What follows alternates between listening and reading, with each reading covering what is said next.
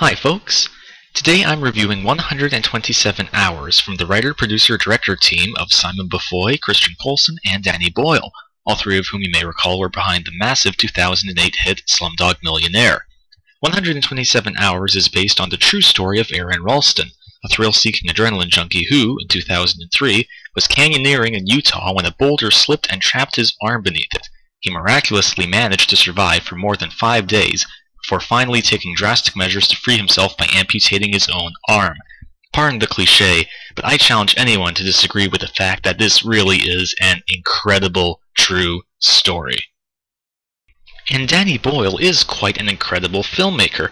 He puts his stamp on every movie he makes with a unique and innovative style that often includes fast-paced editing, high-energy music, and inventive camera work.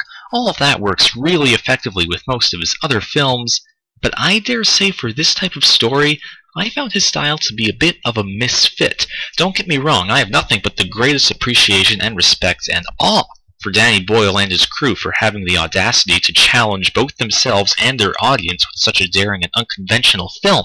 But at the end of the day, I just couldn't warm up to it the way I wished I could have.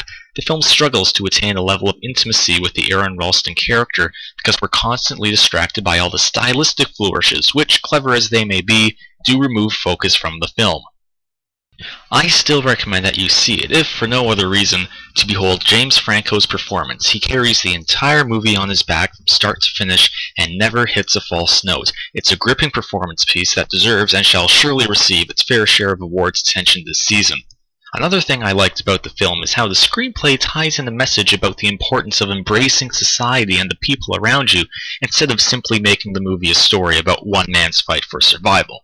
I still have my reservations, but if you can become comfortable with the aesthetic choices of the film, I think you'll find a lot to appreciate in 127 Hours, to which I grant a rating of 3 stars out of 4. Ta for now.